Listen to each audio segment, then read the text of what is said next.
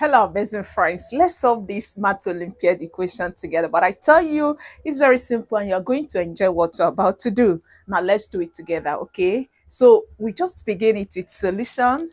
So, we have, now remember, this is what we have. Now, what you need to remember is just some tips which I'm about to show you. For this, remember that when you have a raised to power of m divided by a raised to power of n, which you can be written as this, okay? It is the same as division sign turns to subtraction. I hope you can see it. Now let's see how helpful this will be to us as we solve. So this is going to give us, we are going to have, bring this down. So we have 2 to the power of, following this, okay? So we have 2 to the power of 2x divided by 2 to the power of 3. I hope you can see it, okay? Is equal to 5 to the power of 2 divided by 5 to the power of x. Amazing. Now, what do you think we should do again? We are going to also remember another exponential rule, which says that when you have a to the power of m raised to the power of n, it simply means a to the power of mn. You multiply the powers, okay? So what it means is that for this, we are going to have it as, so this is going to give us 2 to the power of 2 raised to the power of x. I hope you're with me there. Then all over 2 to the power of 3 is equal to 5 to the power of 2 over, this is 5 to the power of x.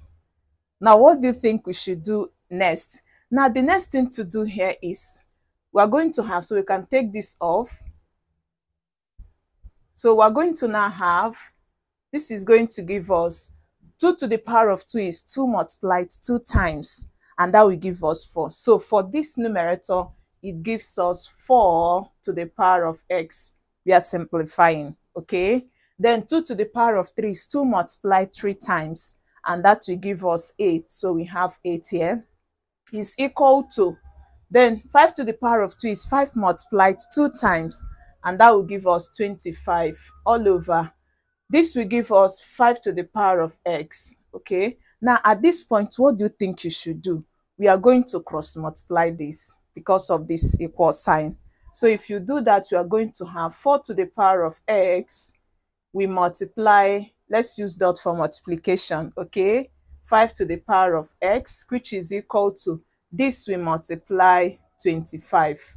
I hope you are still with me there. It's just very amazing. Now, what do you do at this point? I want to remind you of another tip, which says that when you have a, b raised to the power of n, what does it mean? It means you are going to raise this a to the power of n and then raise b to the power of n. Okay, if you want to know more about exponent and its rule, I will leave a link in the comment. So this is the same as this. Now, what does it mean? It means that for this left side, we can simplify further, okay? So if you do that, you are going to have, this is the same as this. So we want this to be in this form. So it means you are going to have 4 will be multiplied by 5, and they are going to share the same power of x. You notice that the powers are the same. Likewise this, okay? So this is the same as this. And everything is equal to, if you multiply 8 by 25, it gives us 200.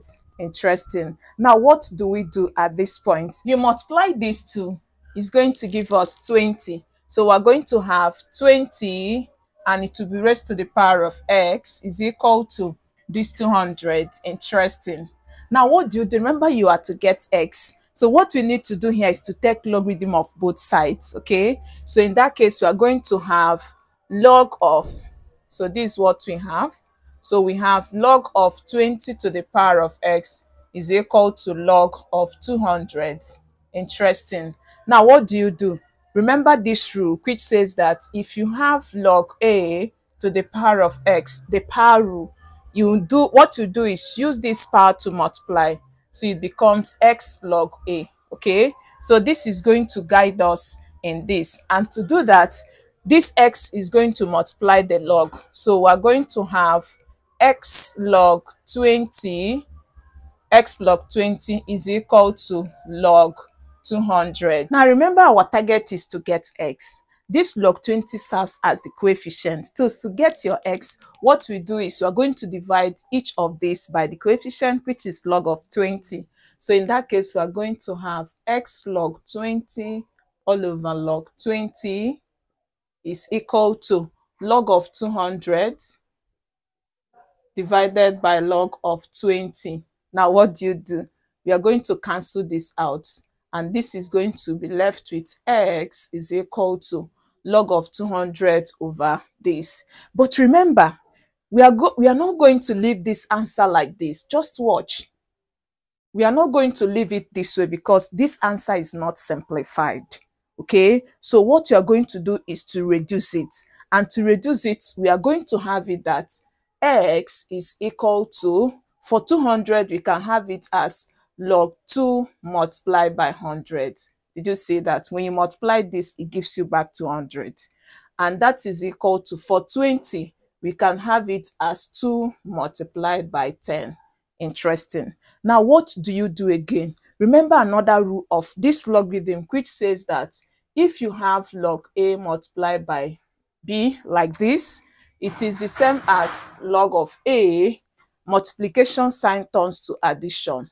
Okay, so this is going to guide us for easy simplification. Now, if we apply this, we are going to now have x is equal to, this is going to give us log of 2, obeying this, okay, then plus log of 100 all over.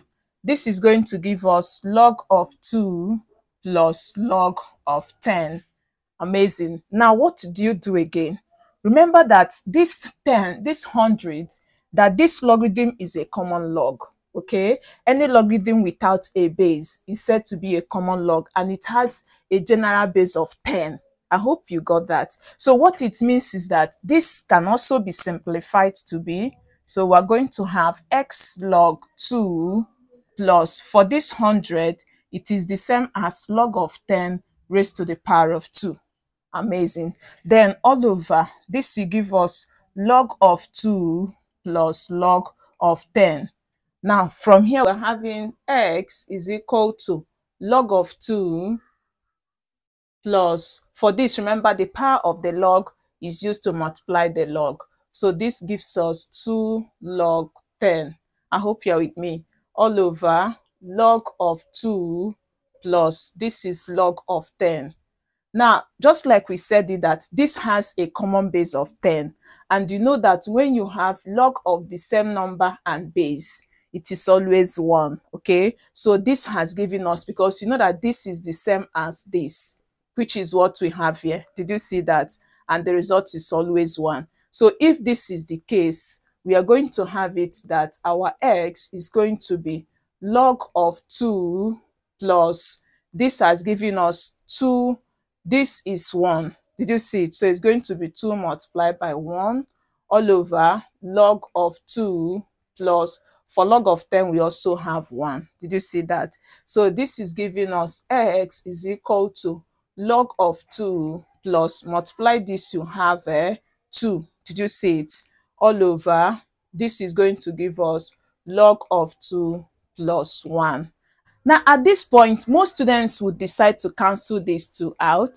Their reason is that this and this are the same. Please don't cancel out, okay? The reason is that you notice that the numerator has two terms that are joined together by this operation, addition sign. Likewise, the denominator. So when you have this kind of expression in this fractional form, where there is addition sign or subtraction sign joining two terms together, just like this, please don't cancel out, okay? So if that is the case, you also observe that these values are already in its simplified form. So at this point, we are concluding that this becomes the value of x. So this is our x value. And I hope you learned a lot.